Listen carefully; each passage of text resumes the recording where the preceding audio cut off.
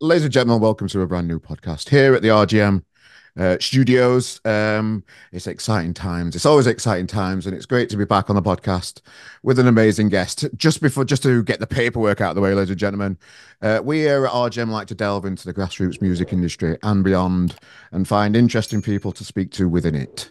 And today, ladies and gentlemen, we've got an amazing guest. We've got Dean Fairhurst from Standing Man. Hi, mate. How you doing? You all right? I'm very good, thank you, and thanks for having me on. You're very welcome, mate. You're very welcome. I'm intrigued by you, Dean.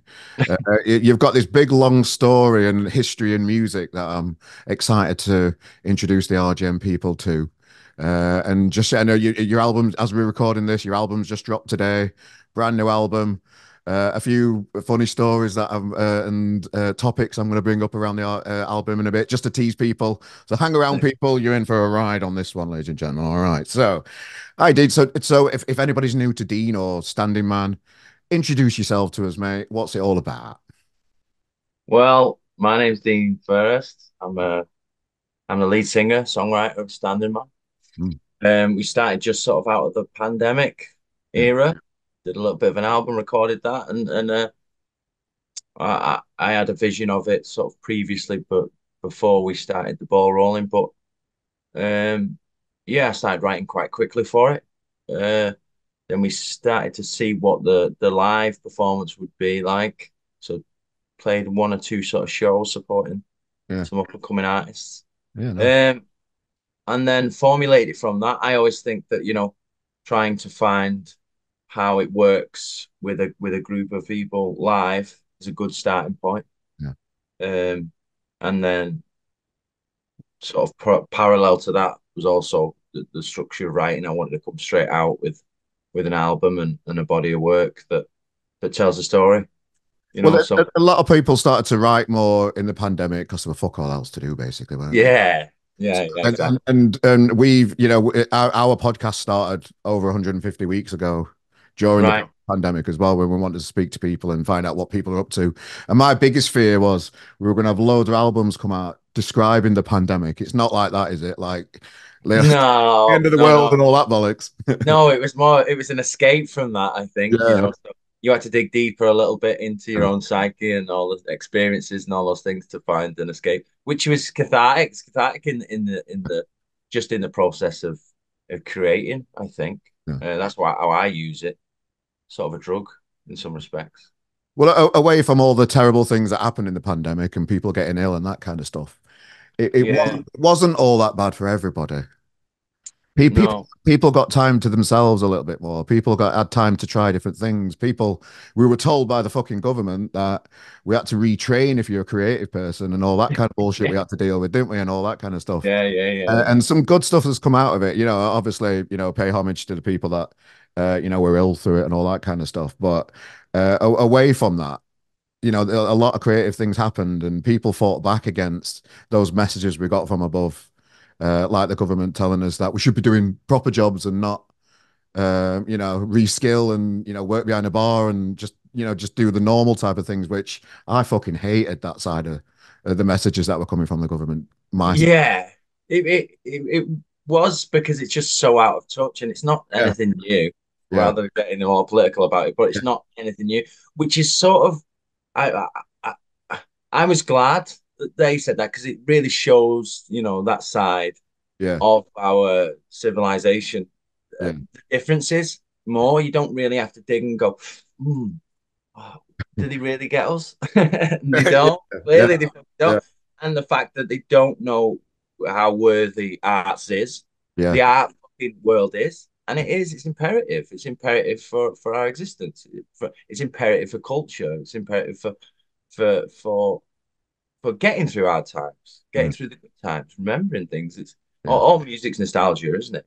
So and of course you're going to remember bad times and you're going to remember good times, and that's the process of life. And having a soundtrack to that is imperative, I Yeah, think. no, I get it. And just to linger on this, like moving on from all that kind of shit, the government and governments, they're Yeah, all fucking wrongins, aren't they? yeah, if you just look back in history, and they have kind of shown that played the cards, aren't they, with that kind of stuff, and they do try and take money away from the arts and the creative industries and the music venues, and if they can get rid of something first, they'll attack our industry, won't they?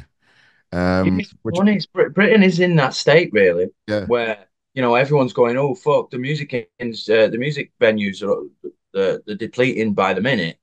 And there's no infrastructure being put in place by ultimately the people in power at the moment, yeah, and how they foresee what the future holds. It seems like they're running around like fucking headless chickens. So yeah, I think you've got to fight against it, and I think artists fight against it in yeah, any way they possibly can, just by the ability to keep digging and striving and creating and putting music out in the world now. So then I suppose in dark times, what comes after it is always it's always interesting to see from artists around the world and yeah. what they come up with. So I think it's maybe just a part of that process. If you look at it with like a just looking back to the punk era, that those times were bad. Yeah, Punk yeah, yeah, yeah, a certain kind of era when things were depressing and all that kind of stuff. So yeah, it can be a silver lining, really, or it could be. And there seems to be a lot of people fighting back and having a voice now and coming out with albums and like the K's this week of going yeah, for yeah, yeah, album with the Libertines and that kind of stuff. Like bands yeah. that like really really just progressed over the last couple of years and they can still do it. There's light at the end of the tunnel when they try and knock us down, and I just love that fighting spirit around the music industry. I just think that nothing's going to stop them really. Yeah, it's fighting the systems, isn't it, in Yeah, place? That's whether it's from a political point of view, and yeah, in this in this realm, is certainly there's bands out there that are grafting to get recognition for the music, yeah, and it's great. It's great to see people gate crashing the charts and all that yeah. stuff with the case. But more importantly, it's putting platforms in there to keep creating, keep Mm, putting out music, keep developing your skills as an artist and making into something that's interesting enough for yeah, it to affect people. So yeah. yeah, that's the escape from it. All the rest of the bullshit is gets dealt with, Yeah, by having the ability to put a record on yeah. or listen through it to get you through your life, I suppose. Yeah, Uh, well, just let's rewind a bit. Let's zoom out a little bit. So where do you call home, Dean? Where are you based? Currently in Warrington, Oh, um, yeah. in between Liverpool and Manchester. Yeah. So we're the bastard children of Manx and Scousers. Nice, nice. And did you grow up in Warrington originally? Yeah, yeah. A little village called Burton Wood. Oh, nice. There's about 3 second names throughout the whole village. Uh, but yeah, it was and it's on the cusp of Warrington, on the outskirts, just in between Warrington and a place called St Helens, Yeah. and a little bit more countryside. Yeah, but it's good. I've been there once. I went to watch BDI there once at Parole. Is it Oh Parole? yeah, Yeah. yeah. I remember that The when that was on. BDI, that were a messy one. I had a good drink around town in Warrington that day. It was a nice big rugby town, isn't it? Yeah, big rugby Yeah. league town. Yeah. Yeah. So what was it like for you, like growing up in a smaller town than these big cities that you see on the outskirts of your little place you call home? The positives were that you're not too far distant away from sort of countryside Yeah. and a bit of nature, I suppose. But then in other respects, it is a little bit secluded. You There's not a great deal going on.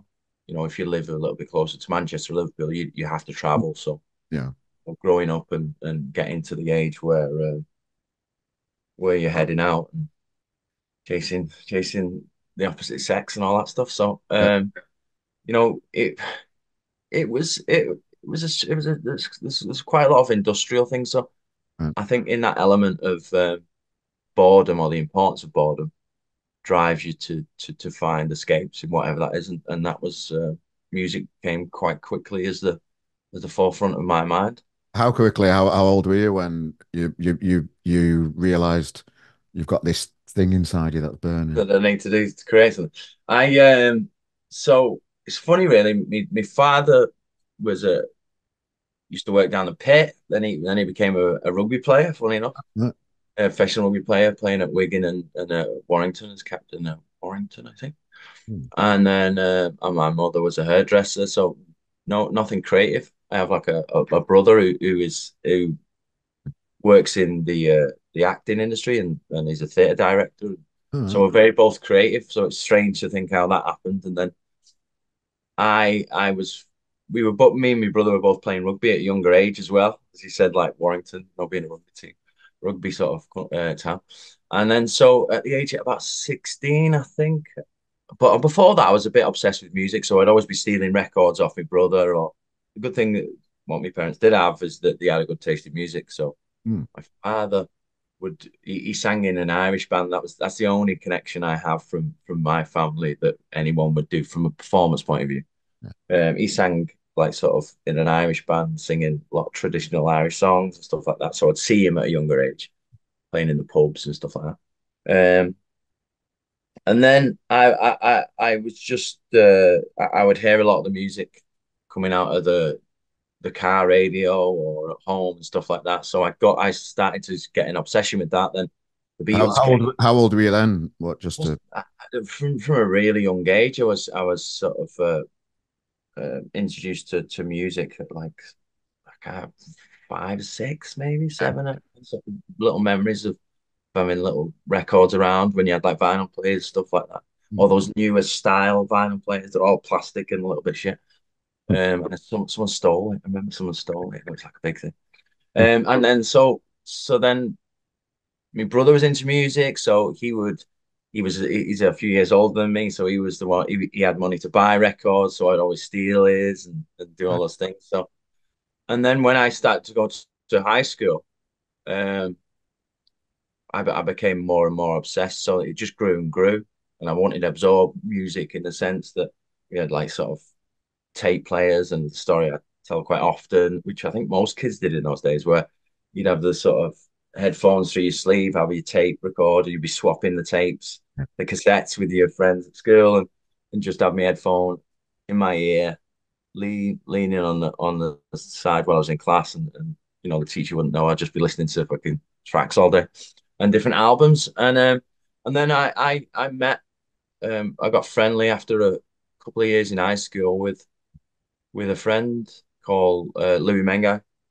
and we became very close just through the connection of music. And we were still we just I don't think there was an exact point where we were like, right, let's start the band. It yeah. was like, oh, we got connected over the music. We were both obsessed with the Beatles, both obsessed with Rolling Stones, loved Dylan, all those things, and blues and all that stuff. So we were learning at the same time. He'd learned a little bit of guitar before because his father played like flamenco guitar. So then I sort of mithered. My parents, mum bought me an acoustic guitar down in Cardiff because my brother was going to university there. Anyway, I got it, and then we just locked ourselves in a bedroom from then on, and started writing songs before we could even really play. It was more about the magic of songwriting Mm. and the actual songs of how does that something that someone's created there change you something inside. You listen to it and it affects you, and you're like, fuck, I want to do that. That seems ace. And then you get obsessed with the documentaries constantly, watching it. The only thing I would watch is all documentaries of films. So then for What were the people like around you at school when you were getting into music? Was that like, were you on the outskirts of society with that kind of stuff, or Yeah, definitely. Yeah, it was sort of a time where music was getting bigger, and it was at the time when like the Strokes were coming in, I suppose, and then Libertines and Arctic Monkeys and stuff. That's when we were just getting older. But at the time in high school, there wasn't really that many people into music. They were into the type of music that we were being attached to. Mm, It was more like hip hop and rap, which I listened to as well. I mm. sort of enjoyed a lot of that. I think when I was really younger, I went through a phase thinking I was fucking Eminem at one point. Nice. But no, I wasn't doing any rapping. I'll assure you of that. So yeah, it was just the obsession came quite quick, and then it was just more about absorbing as much as possible, you know. And when you're going through those teenage years, it's like, it's you against the world, isn't it? And that gives you a little bit of an anchor to mean something in the world, and you mean something in the world. I don't know what it is. It's the magic of music that Yeah. people can obviously talk about to the end of the day to try and understand. But I'm still on that journey of trying to understand it, I suppose. Yeah. But you know, and then I carried on in that journey of delving deeper in influences of the bands that I like. So a lot of sort of the Afro-American music and all the blues and how that the resurgence of that and the history of it always fascinated me. And um, yeah, I'm still on that journey. I'm still on that obsessive train, so to speak, wanting more and more. And I yeah, am as well. I did like after my band split up many, many years ago. yeah, It never really leaves you if you've got that kind of personality. And I can remember I can remember the lightning bolt that got me into music. Somebody passed me a tape with where's this song? Shake Maker, something like that. yeah, A really old one with a tape on before Definitely Maybe come out. Said, yeah, have a listen to that on a tape, back in olden days when that were just, yeah, oh my God.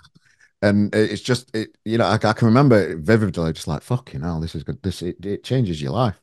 yeah, The power of that, to have that and want to offer that to other people. That's just amazing, isn't it? It's just a yeah, thing. yeah. No, no, and I think the bands obviously that I got obsessed with, they were like you could see there was a connection there, saying, "Oh, they could do it." Certainly, like with bands like Oasis that were come from like a working class background. It's like it, it's that incites the idea that, oh, I can actually do that then, can I? Or is there a chance that I can do that? So you're gonna fucking follow it. So it's all their fault, you know what I mean? So, Yeah, it's all their fault. Yeah, blame them.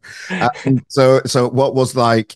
So you met your mate, getting into music, yeah. developing these things. You get your guitar. When was the like first time you played a few chords together and wrote a tune? Tell us through how that happened and what was the name of You know along? what I was thinking about this the other day because I seen him quite recently, Louis. Then we like structured the band together. But we play predominantly in his, and we were sort of learning together. And we'd be like, "Oh, I've learned this chord. Do you know this chord? You need to show me something." And I show him something. But we had like a little tape recorder, Mm. so we put like cassettes in and record it, and um, we record over the track, and then we'll find a riff. So we did that pretty soon on after realizing that we were learning how to play instruments.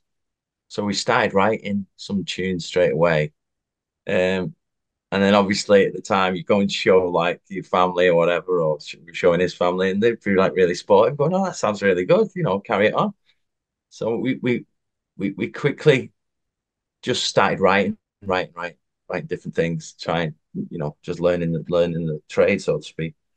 And then we got into gigging. I think our first gig was oh no, our first gig after we sort of put the band together, we got like a lad called Adam in playing the bass.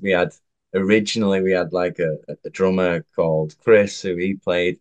Neither of them could fucking play either. But they weren't as in they wanted to be in it because it always sounds something new and young, but they weren't in it as much as me and Louis would. So Yeah. we obviously sort of drove that, and we did it. The first gig, it was from the bass player's mum had organised or got us a gig in a pub in fucking what's it called?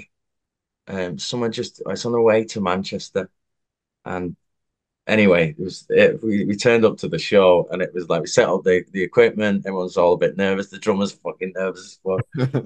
He was always nervous, but trying to not show it. And we played the first set, and I remember it was the roughest fucking pub you've ever been into in your life. Yeah. There's like all the scallies around playing pool. Halfway through the set, one of the scallies, just the one who thought he was the artist, I suppose, comes over and is going like, "Turn that shit off!" And like, like I was like, I laughed it, I loved it, because it was people that were watching it and people enjoying it, and then this sort of kerfuffle going on with these scallies. And I remember the drummer not wanting to go on.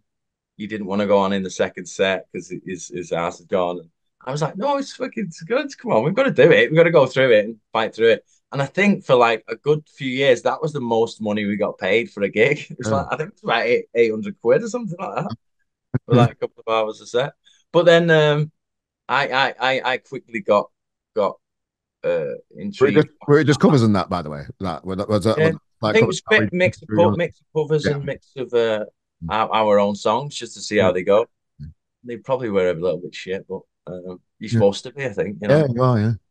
But there was something in there. I remember writing some songs that eventually started getting sort of notoriety in Warrington and in Newton Willows, where we started getting a fan base, and they started to travel around with us. Then and we just take coachfuls of fans from like Newton, Warrington up to Manchester or to Liverpool, and even down London and every Sheffield and all that stuff. So we because you have to be that duplicitous person in being a businessman in the industry. Yeah. Even then, you have to be it. But you wasn't caring about that. You had no fucking idea of what that is. It was just more about let's just go and play. What was that? So What was that band called?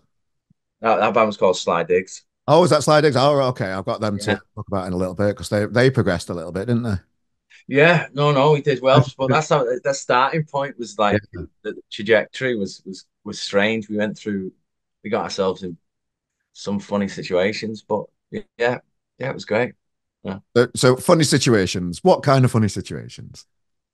Oh, fucking hell. There's so many. So many. I we well when we sort of really started to get good, Yeah. so to speak, we realized that we needed more equipment and Yeah. rehearsal equipment, recording, whatever it was. Um, and the best way to do it, we found was you would get more money and you would be treated better in doing tours in Ireland. Right. Funny enough. And it was at the point where we're still doing covers in the set Mm. because you go to Ireland and you're asking for X amount for a couple of hours a set. You need to fill out that set, so you can't really play two, three, even longer. Sometimes we play of our own music. We just didn't have that Yeah. much music, and then people are not going to sit for 3 hours and listen to music they don't hear, they've never heard before. So we'd mix up a set, and then we did a few tours in Ireland, and that was like the Hamburg time for the band. Uh, you know, How did you find out there's opportunities in Ireland coming from Warrington and actually making that happen? Because I think it's not cheap to do those type of things. If you're going overseas, if you're nipping over to Ireland over there, uh, yeah. No, as it was it good. has It its was good got money. yeah. Yeah, it was good. It was good money. So and there was we I think we was still using the internet. Might have been MySpace then. I think it was just after that. But people would email us and ask us to do, and my father was traveling over there as well, so he had sort of little bits of connections, trying out in pubs, and it's that usual thing of parents, trying to help out. So that was a major part. And then we were just touring around there. We'd rent I think the drummer bought a van and like a long wheelbase van. We'd have like a shelf in the middle, the gear underneath, and we'd sleep on the top. And we just travel around busking in Dublin. And then when you busk in Dublin, people will come and see you and say, "Oh, come and play at my venue, do this." And just as is the beautiful nature of the Irish, they're always sort of welcoming and would always invite us, and we get invited to people's houses, and you stay there one night. We go get showers in this place, and we'll get a hotel now and again if we've earned a little bit more money. And we lived off like fucking cooked chickens and Guinness for a good few weeks. And it was a time where it really cemented our abilities to have tightness and playing together Yeah. and enjoying just being young, really, getting yourself in situations that are a bit crazy. I remember playing in a place just Yeah, outside. that's what I'm getting to. Tell us about a crazy situation, mate. Just, so, I remember playing in a place just outside Dublin. I won't mention it, Yeah. but the guy there, he picked us up from busking, and he was saying, "You right, great, you guys," and he liked to drink. You could see. He had those sort of signs, telltale signs, and he was like, "Be careful a little bit." But oh no, that was it. We did the show, smashed the show, and halfway through the show, there's a very sort of strange looking character watching, and I'm seeing him through the show. So we do the first hour, and he's still watching us, not really getting involved in like the crowd because they were like the older people and they all be on like popping all sorts of stuff and getting drunk and it was like a crazy scene. This place out of Dublin that we've never been to before, packed out place. And I kept seeing in the corner of my eye this guy and he was just watching the whole set, not moving, very, very quiet. And then halfway at the set, he sort of comes over and goes, English boy, very good, very good. Uh, Then walked off. And I was like, fucking thought nothing of it. And then the owner came up and he was like, fucking hell.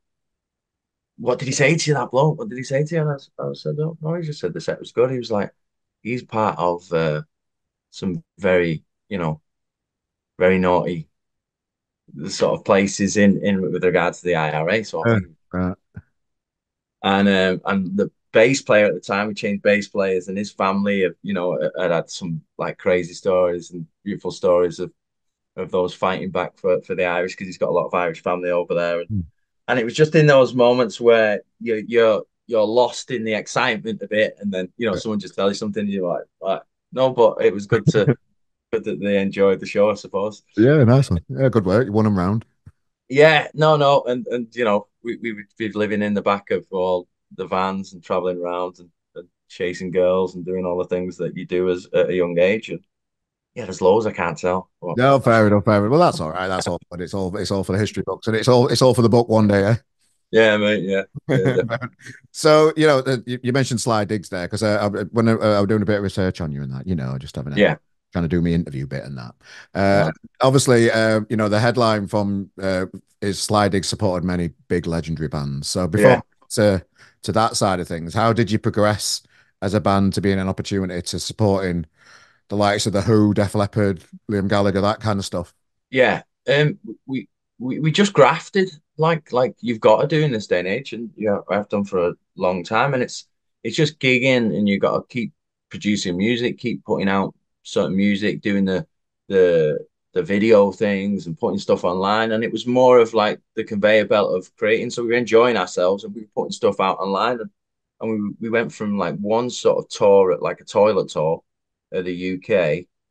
And within like 6 months, Was that we like were was that like a self-funded headline tour that you'd booked yourself, or did you have yeah, people? no, I think like a local sort of promoter had Mm. put us on, and then a few of the gigs were good in the local areas, and then we played like a place in Doncaster, and the fucking sound engineer didn't turn up, but we're all like Yeah. bastard, fucking smashing the gaff up, and we went from that of going it's a little bit soul destroying, going playing into an empty room and then playing to a room that's quite full and people are like wanting to see more to play into an empty room. And then 6 months later, we got offered to play. I think the first gig we did was Echo Arena, but it came from just posting out online. So we posted a video. I think it was a song called Mm. Stiff Upper Lip, and and someone that worked with the management of Sin, with the Who's management had seen a video out on Twitter and then passed it to a few people and they liked it and then they got in touch with us and then they wanted to come and see Let- us. Let's just hang around that a little bit. So Yeah, that's very rare to hear those type of stories, isn't it? Do you know right. when somebody puts a video out and it gets picked up by Yeah, these big massive bands management team and they want to yeah, with you and that kind of stuff. They usually they're quite loyal to the labels and that kind of stuff, and they put little bit of smaller bands on from the labels and that kind of stuff, don't they? yeah, Generally, I suppose. How yeah. how did tell us more about the mechanics of that, if you can. Yeah, so I think it was they passed it on. So the Who's management got interested in us. Of they were they were not necessarily, as my understanding, that they were not necessarily looking for any artists to invest in because Mm, they were managing like the Who, UB40, Judas Priest, and so they were working in that realm. So they weren't really looking for someone, but it ignited their interest just from someone passing on that one video. mm, And then they looked into the album. So we signed to a label called Flick Knife Records. Frenchy Claude is his name. Nice guy, sort of small indie label. Um, mm, and we'd sort of rushed. our first debut album, which in my eyes was all demos.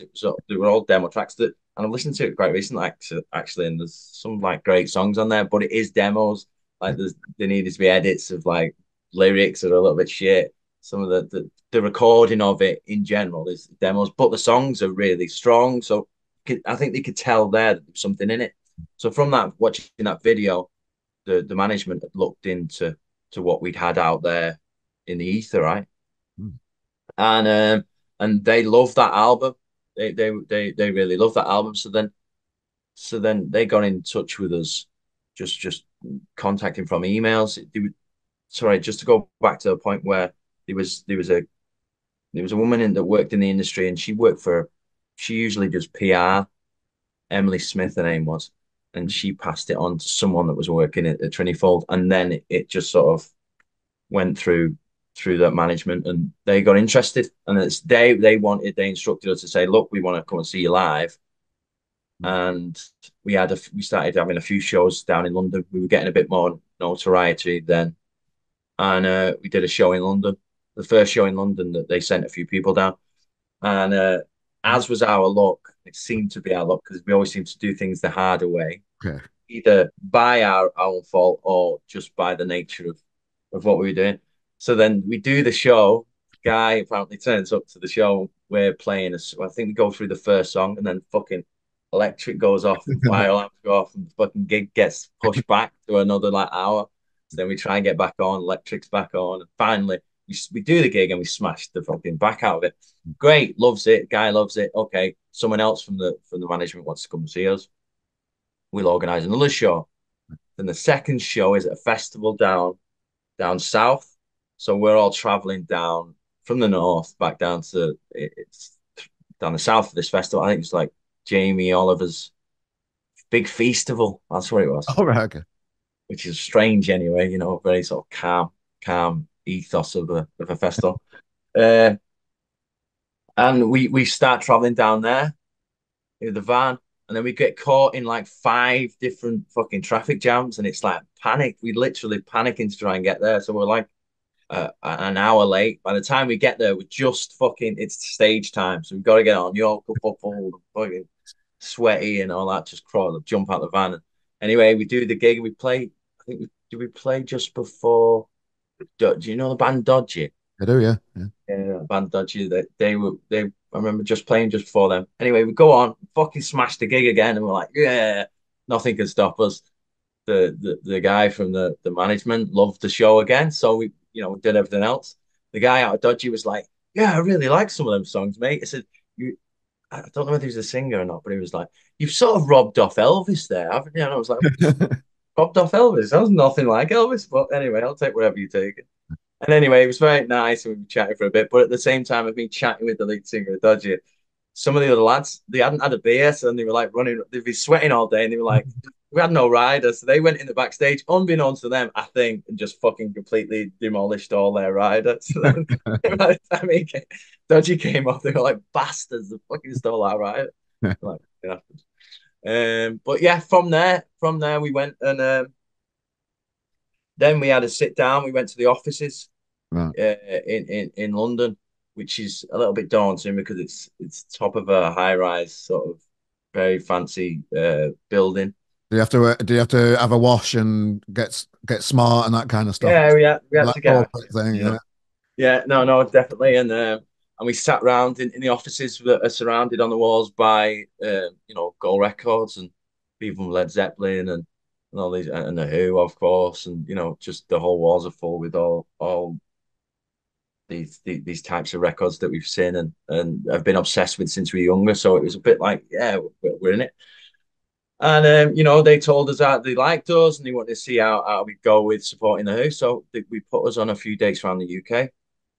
And of course, the transition from playing these sort of smaller venues to an arena, you Mm. have to learn quite quickly because there is a difference. And if your performance is right and you're close knit as a band, then of course it did well, and I think staying true to ourselves, we we just grew very quickly of playing in those arena shows, and that was like you got the taste of it then. Yeah. So like I think playing and being able to sort of command bigger audiences. Yeah. It's not that easy, but you either take it on and deal with it and get better, or you fizzle out and you shoot yourself. But no, the first gig that we played was I think at the Echo. Well, it was the Echo Arena. I think it's the M&S Bank Arena, something like that. And that first gig, everything that could have went wrong went wrong. Okay. Think like fucking guitar string snaps on the first song, and fucking lead guitarist pants fall down, just fucking all. So everyone's like panicking. But when I remember going on that stage, and where you think you'd be panicking, I wasn't. And I think from then I've never really got nervous. And I think it was like, well, if anything goes wrong, it's out of your control. You just got to be able to deal with it. So I Yeah. like that. I was like, yeah, if you're in that mindset of being on the stage where anything goes wrong, you deal with it. And because the audience just see every little bit, even if you're slightly nervous, and it doesn't make them feel comfortable about watching a new band. So the more comfortable you are, the better, the more invited the audience are, so to speak. Did you get a chance to speak to the Who, or did they stay out of the way? Not the first couple of shows, we didn't. They had security and stuff, but then when we did, well, we started getting reactions Mm. quite quickly from the audience, like big reactions. So when we got invited to do the American tour, that changed the level. We went up another level from a performance point of view, and the Who and everyone else, that they could hear it in the auditorium, so in the arena, even in the backstage, the crowd went fucking mad for us. It was like 19 standing ovations, like all going crazy. So of course Peter came into our dressing room, and some of the lads have had issues with visas getting over there in the first place, and we missed the first part of the tour, which was in like New York, Madison Square Gardens. And we're like, oh, Wow. bastard, go ahead. But anyway, cut long story short, we got the second half of the tour, which was, a couple of months. So, um, Pete, when we first got to the first date, I think it was in Toronto. Yeah, Pete came into the dressing room, was like chatting to us and very sweet. And Roger was chatting with Roger and Zach. And they were all very nice. Yeah, Pino Palladino was playing for them as well then. The bass player who I'd known of because he's just a virtuoso, fucking excellent musician. Yeah. And Any words yeah, of wisdom from these legends? yeah, no, I remember it was funny enough because Or just something daft? yeah, it's not daft. Me and the bass player was smoke. We fucking chain smoked like mad. So, and then I remember Pete saying, it took me ages to get off those fucking things, but I'm glad I got off. And the only thing that got him off was tobacco, chewing Oh, tobacco. And you're like, yeah, I think he's gonna smoke. The worst one, Ben, he's gonna keep smoking. But no, it was they were very nice with us, and sort of they were excited for us for the reaction that we were getting, and like people coming back and saying, I've not seen a support band like that get a reaction, and it was, you could tell we would sell merch after the shows in like a certain section of the arena, and we tell people on the mic and run over. And by halfway through that tour, it's like people running after us and pulling your hair and everything, and fucking like it was like a Beatles moment, really, as a support band, which it. is which is quite crazy, you know what I mean? So we enjoyed How, us. how do you take to that kind of stuff? Like, you strike me as somebody that enjoys that kind of stuff. Uh, The I notoriety. enjoy. I'd rather enjoy the reaction of like being in the arenas. It doesn't really bother me. I'll speak to anyone, of course, and do the signature thing's weird because it's like, Yeah. why do people want that? I think they just want something from you, I suppose. But no, of course, I get it. I get it. But at the time, we were like, yeah, just to sell more fucking CDs, we need some money, so we keep Nice. going. So, But so slide dig. So the Who. Talk us through the other people that you've played with as well. Then. so we from that we came back. We got invited to play the Teenage Cancer Trust with at the Royal Albert Hall with Def Leppard, Wow. and there was loads of people backstage there. It's all good. It's part the Teenage Cancer Trust, so we were happy to support a great charity. And the guy out, we were speaking to the drummer out of, I can't remember his name, unfortunately. We were speaking to the drummer out of Def Leppard, and he had his parents there who watched the show, and the parents loved us, and we were like meeting backstage with all them. everyone at that level is always usually nice. You know what I mean? You can get arseholes, but we that was the one thing that we didn't really meet any proper arseholes except John Mayer. Yeah, John Mayer. Don't like him. I've never seen. What did he do? He was chatting up my bird. Oh, was No, it? Oh, right, right. Okay, fair enough. Right, okay. How did that end up then?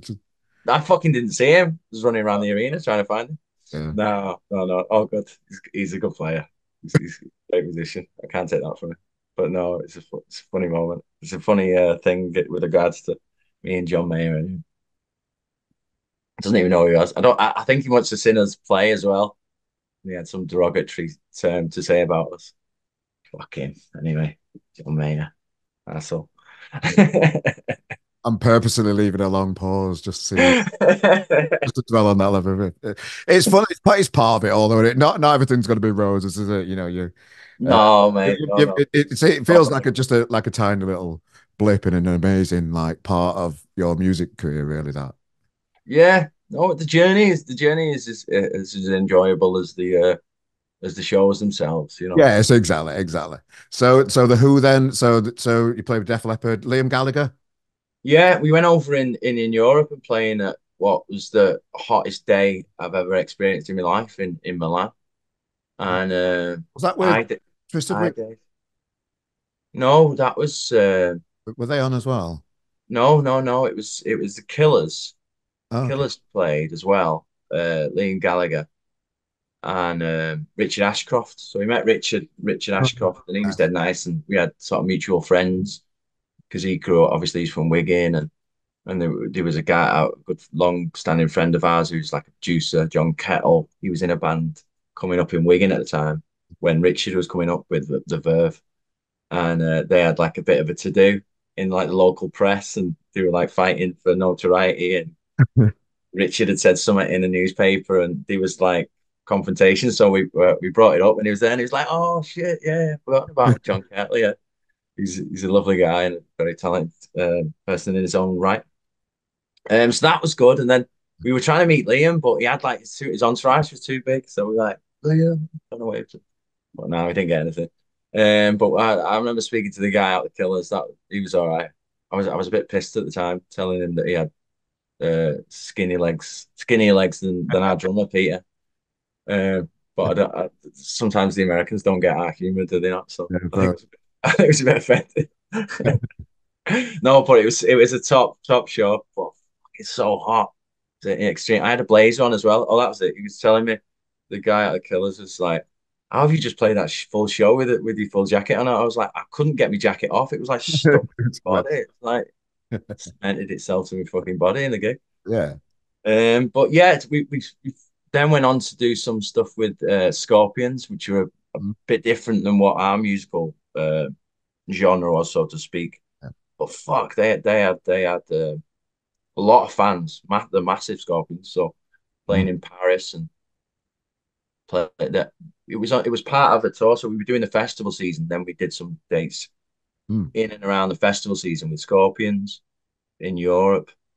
So I remember we did like the main stage at Isle of Wight, went down in the same day to France, played the gig in Paris, and this after soon straight after the gig went straight up to Scotland and played like mm. Transmit Festival, I think it is.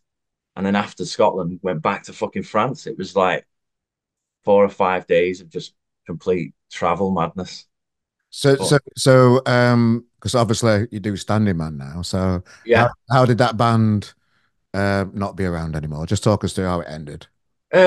so we just I think it was a difficult time really from getting into to people in and around us from the industry, and we had a booking agent that we just sort of signed to who did quite, he understood us, understood what we were as a sort of band. And we weren't indie, but we weren't like classic rock. We were somewhere in the middle, and you know, he tried to and did great things for us of putting on the shows and stuff like that. And then it became a little difficult because we, after the Who thing, the sort of dark side of it was that we didn't really have anyone um, on the ground working for us, and we were just a little bit naive. So Yeah. obviously coming back from the Who thing, we were supposed to have like a tour of the UK and starting our own tour, Mm, and that didn't transpire by the time we got back. And too many months had elapsed where the ball had sort of got dropped. mm, So obviously you're coming back on what is a very successful tour from in the US and got us like a load of fans over there, and then coming back to the UK and nothing really being in place. mm, So we didn't have, and that's what it is in the music industry. It's like you can't do it on your own. Even if you're the best songs in the world, you have to have the team around you, yeah, and that has to build, and you have to keep an eye on that. And I think we were, unfortunately for us, we missed, we didn't have that full structure of mm, a full team around us. I think that cost us, and it cost keeping the ball rolling. yeah, And then um, it becomes a little bit more difficult of like a mentally. I think you sort of feel aggrieved by missing opportunities, and then it gets to the point where you know fractions start happening in the band, and you think that you know it just got a little bit too much for me. I think mentally, and I think for all the other lads in the band, and we're enjoying ourselves more than what you really have to do. And I think it came to a realization that you're doing anything, especially in the music industry now. It's great to think that you're living in the 60s and you've got people just taking care of everything. But if you're not there, you've still got to graft.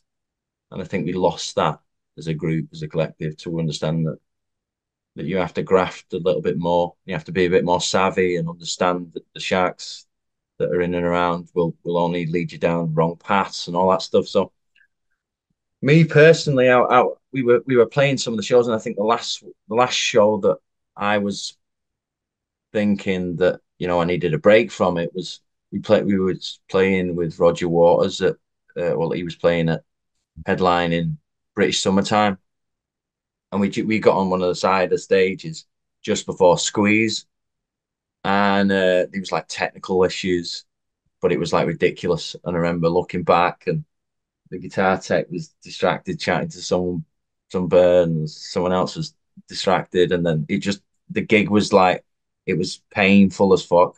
yeah. And I remember getting a little bit emotional playing that last song and thinking I need a change here because it's going down the wrong route.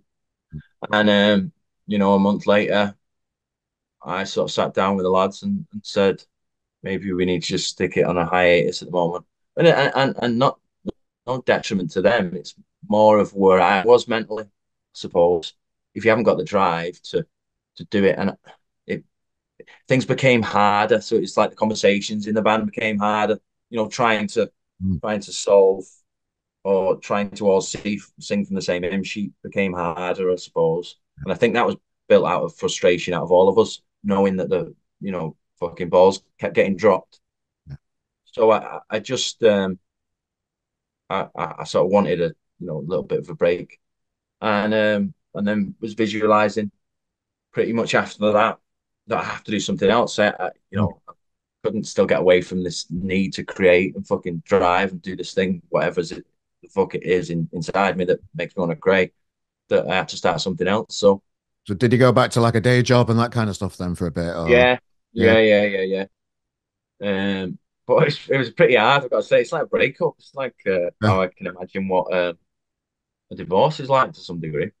yeah, Because and we're all still very close. We're all still good mates. Obviously, Peter came with me, the drummer out of Sly Dixon, he's in Standin Man at the moment. But I'm still close with Louis and Ben, the other lads that are in the band. Louis is doing something else now at this moment in time. yeah. He started out a new band.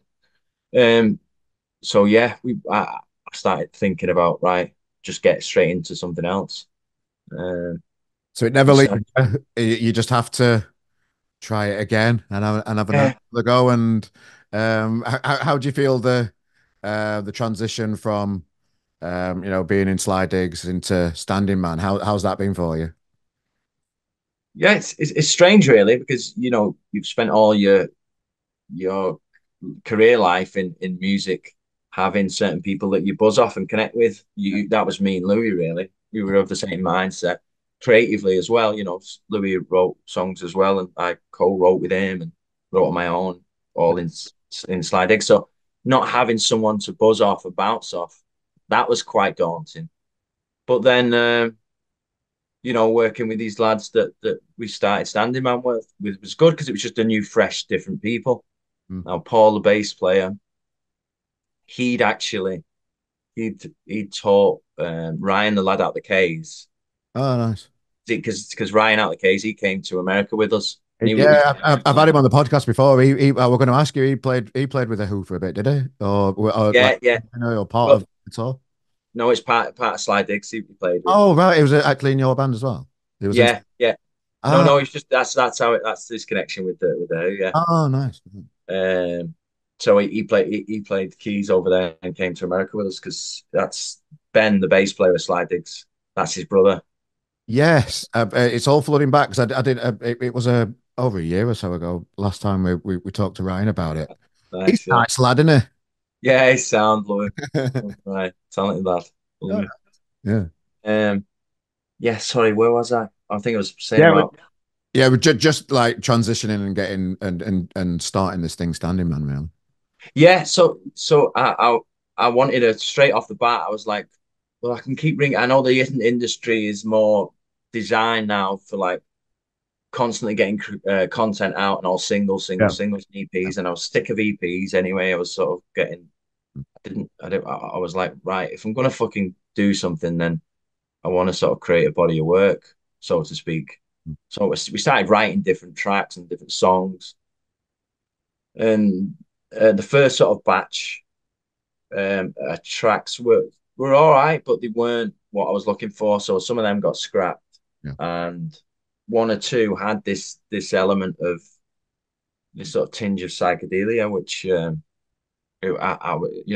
was interesting to me at the time and is, and I wanted to create something that was like rock, but also um, this thing that I was going through at the time and listening to different records that I was usually listening to that incited, just to playing around a little bit with tonality and different effects sound wise and push me in the direction to start what would be the journey of recording the debut album.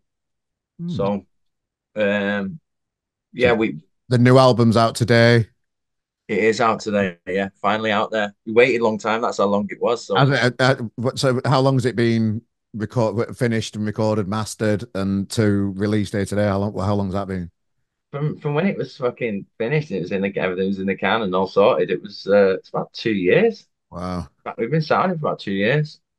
And that was more from like people in the industry saying, sit on it, don't release it, Yeah. keep cracking on.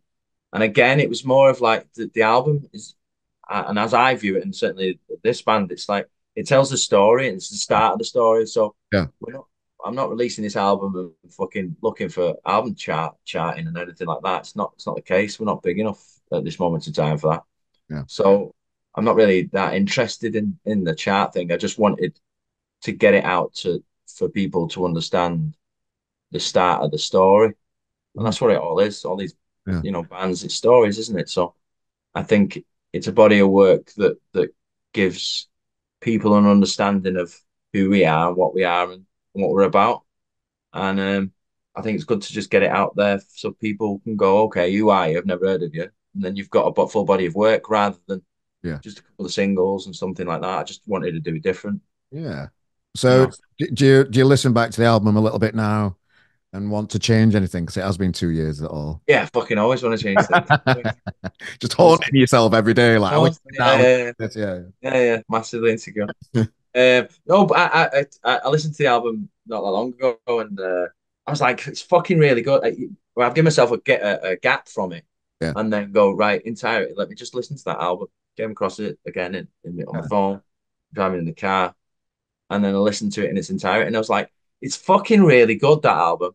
I Yeah. really enjoyed it. And then you think about the enjoyment of recording it, Yeah. Nice. and I'm glad that we can actually get it out because it's sort of a little bit of closure as well. Because if you've been sat on an album for 2 years and you're like fucking hell, we've got to get this album out at some point. and we got it out. It's a little bit of a closure. Get it out to the people. It's not yours anymore. Then they it's up to them whether they fucking like it or not, listen to it or not. Oh no. But closure. It's Yeah, what nice. Well, one of the singles that came off the album, "Changing Wind," was picked up by Noel Gallagher, I believe, and that brought some eyes towards it. Did it get added to some playlist or something? I was reading up on. yeah, it got added to like Man City playlist. Oh, nice. Oh, I think there's only two footballer fans in the band anyway. Me and Joe, and both Everton fans. So Yeah. Oh, okay. yeah, so we're not United fans anyway. So that'd have been upsetting, wouldn't it? I suppose. But yeah, no, that was good. It was good to see that the track's getting listened to and getting a little bit of notice, I suppose. Yeah, well, one interesting fact from the album as well that was brought to my attention before was uh, John Squire brought a new song out with Liam Gallagher recently. Yeah, It sounds really familiar to another song that's already been out there. yeah, And it happens to be, and I've listened to both songs again this morning before interviewing you. right. He's ripped you right off there, hasn't he, pal? It's it's it's it's pretty. There's a lot of similarities to the riff anyway. Yeah. So I remember like As, when as soon as the song starts, it's the exact same riff. So your song changing yeah, the riff on it is exactly the same as yeah, Squire's song, just another rainbow. That riff, yeah, amazing, yeah. class riff. But it's when you do listen to it back, it's just like, wow, must be nice to have somebody like that ripping you off.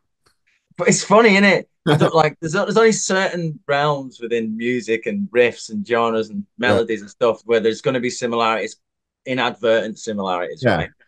So you're gonna get that. There's many a time I write a fucking song about fucking love this. yeah. The melody's ace, the structure's ace, and then like after a while I'll listen back to it and go, that's completely that other song. I've just realized, bastard, I've got it. So there is that element It's that not can just happen. the riff though; it's like the But the whole but it's melody the and thing, everything. it's the timing of it, of the old rip as well. It's a bit like, Yeah, well, fucking hell. If he has done it and he has gone it and it's a fucking compliment. It's John Squire and he's great.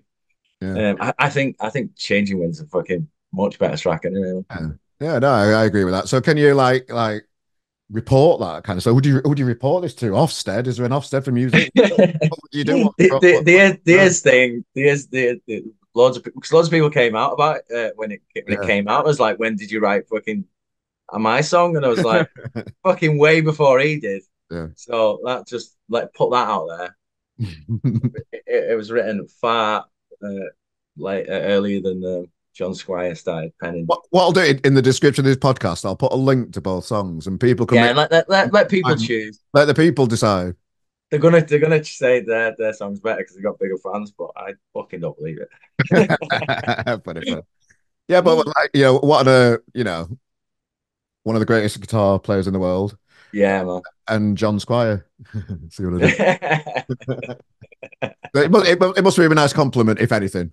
Anyway, Yeah, 100%. I love John Squire. I love Liam Gallagher as well. yeah, yeah, But yeah, pay me a little bit. How much did you get paid for it? Maybe a little bit of royalties a little wouldn't bit of that. wouldn't Yeah, go so far yeah, considering the a little style. But bit. no, I wouldn't chase it and go into legal battles of trying to claim anything back. No, I'm not that person. Um, no matter what, even if it was a huge hit, Yeah, I probably wouldn't do it. Even if I was a pauper, it's just not in my vocabulary. So yeah, good. If it is and it's influenced him, I'm chuffed. yeah. But either way, man. Well, also, there's going to be a link to in the description of this podcast on YouTube, or if you're listening to it on the audio version, click on the link tree as well, that's because you've got a big tour coming up. You've got the album Yeah, out now that we want people to share it. It's going to be on. It's on RGM Live right now. yeah. The album, we fucking love it. I think it's great. We're going to be shouting about it. Just talk us through. Now it's release day. The album's out. What's it like for you now, having this tour ahead of you? And the album actually out. It must be a relief. Yeah, it's a relief. It's just like the starting point of it. I think it is the journey is really beginning for Standing Man. So Mm, getting out and doing our first headline shows is exciting. Starting next week in London on the 18th. nice. But yeah, let's we want to play around the UK, and I know there's fans that want to see us and do those things. But to be able to play the album and have a longer set a bit more songs from the album, maybe a bit of newer stuff that we're working on, but being able to go and perform and also people where they can find out what the story's about. So that album, I stand by it, and hopefully people like it and love it as much as we did, and we enjoyed recording it and It creating it. must be a really nice space to be now. It must be. How do you feel now, like confidence wise, and having more history within the industry and having that experience with, with the previous band and Yeah. and learning from everything that happened there. Are you taking all? I presume you've got to be taking all that into Standing Man now and just feeling more confident about things and knowing what to do really and how to map out your future as a band now. I suppose it must be. Um, I, Yeah. I Yeah. kind of think there's a question in there. Yeah, no, I know what you're getting at there. It's definitely from the experience point of view, you've been through it, and mistakes are the ones that you learn from it. Yeah, Not really, there's that saying about no, you don't really make mistakes. You either win or you learn, don't you? So to yeah, speak. But I've made enough mistakes to understand where there's pitfalls, but there's always new mistakes to make. yeah. And then there's that other side because it is an industry, because it is the maddest industry in the whole fucking world, the Mm, music industry, in the respect of, it's not, it doesn't run like the normal business world does, so to speak, or anything like that, even different arts as well. So there's always that element of luck and always that element of people, that are important that can change the transition of your trajectory, with a flick of a hand, so to speak. Then we just hope that that gets out to the right people, and a lot of it will be luck, but you've still got to be good and you've still got to create good music. Otherwise, you're not really going to get anywhere, I suppose. But for me, it's more about being able to go and do it again. That's what I found after all, experience and all that thing. It's taught me that you've got to enjoy I've got to enjoy the process and not get too lost on, oh, yeah, we've got to make it. We've got to do this thing. Of course, I wouldn't be doing it if I didn't want to make it. yeah, I didn't want to fucking whatever this make it is. But making it me is making it being able to continuously do it and generate, money for it so you can live. yeah, But being able to get in a studio and having the ability to go and work with different producers and different things and record and do that beautiful process that is recording, and then also going to traveling the world. Traveling the world for me is a big fucking thing and always has been, because it's absorbing other cultures, and yeah, makes you uh, it makes you a little bit more understanding of why we're fucking all here, yeah. and No, not get too well, too fair. arty. But Well, yeah, well, congratulations on an amazing album, mate. I implore anybody to listen to it. There's a link. I'm going to point you again to the link in the description of this podcast, ladies and gentlemen, where you can download the album. You can buy a ticket for the tour. Just check out the dates all over the country. Is it everywhere? yeah, London, Bristol, Birmingham, Manchester on the 26th, 27th is in Leeds, and then Edinburgh on the 28th. Start something good. There we go. So congratulations on the album, as I say. What an amazing story you've got so far. Let's kick off this next chapter in your life, mate. Yes, Crack mate. on and just enjoy every minute of it. You're a talented lad, and I've really enjoyed getting to know you, Dean, today, Oh, mate. thanks very much. Is, Thanks, Carl. is there anything you want to, that all those people hovering over the link that haven't pressed it yet, mate? What would you say to them? Um, Just press it. Click on it and dig it, mate. Press Yeah, it. yeah. Switch it on and enjoy yourself. Put it on at a weekend or at the evening. Go and enjoy it. Let Nice. us know what you think. Dean All Ferris, right. standing man. Really appreciate your time. Thanks for joining us today, pal. Have a good one. Cheers, buddy.